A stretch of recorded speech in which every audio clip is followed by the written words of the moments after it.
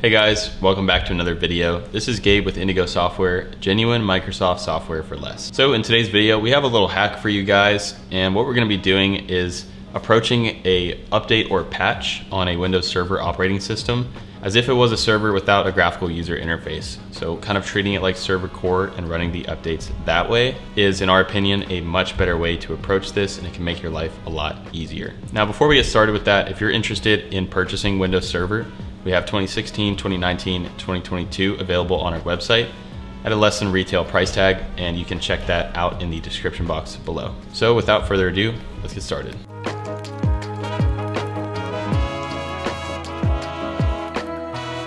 So for the purpose of demonstration, I'm currently running Windows Server 2019 virtually using Hyper-V. Now, the traditional method of patching your server would be going to the Start settings and going that way to run the updates or patches. So in case you don't already know, open up Powershell as an admin, and we can just type sconfig. And this is kind of like looking at a server core version of the server manager. And then once you fire up sconfig, all you have to do is hit 6.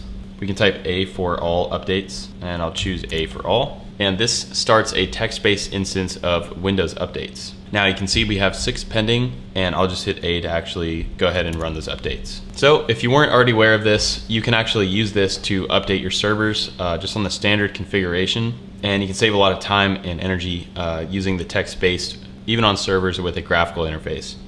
So that's gonna do it for this video. If you guys found it helpful, be sure to drop a like, comment, subscribe, and share the video.